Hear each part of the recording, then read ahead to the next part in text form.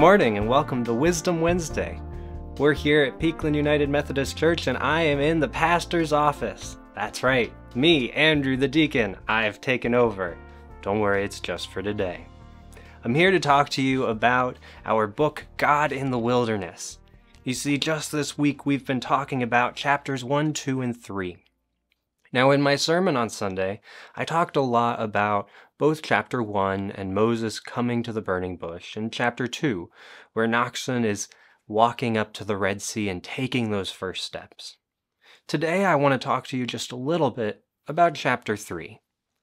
You see, in chapter 3, we hear about the importance of rediscovering awe. Rabbi Korngold says that it is when we discover awe in the small moments in our lives that we are able to begin to find God in new places. Rabbi Korngold tells the story of Moses at Mount Sinai, and she tells a midrash where the Mount Sinai is not the biggest mountain in the area. In fact, the story she tells is that it's one of the small ones.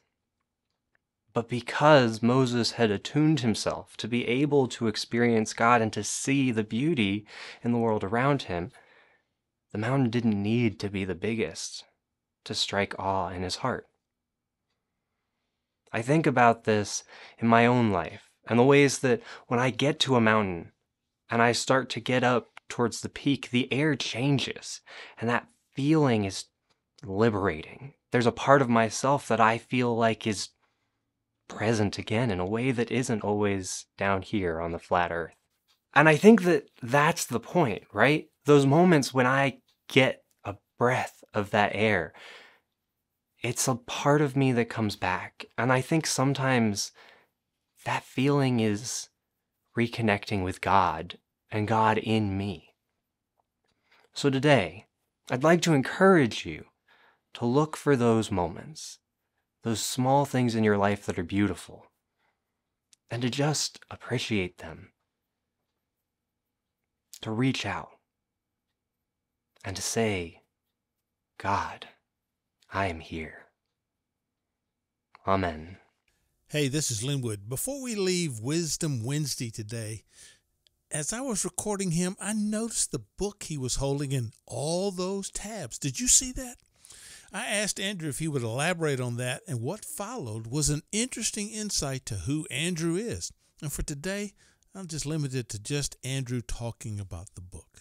Here's Andrew. So there are 4 different color sticky notes in this book, although you can't quite tell the difference between 2 of the colors anymore. And when I first read this book, each color was a different kind of note. Orange was specifically connecting with creation and how is God present there. Green was how do we engage with nature. Blue was questioning things about wilderness. What does wilderness mean to us today? And yellow meant, Andrew, you need to come back to this page immediately. I also had this method when I started where I'd put little stars on some of the sticky notes to say, hey, this is an important note, but as you see, as I go through the book, more and more of these sticky notes have stars because everything was catching my attention. And so we started to see sticky notes with multiple stars.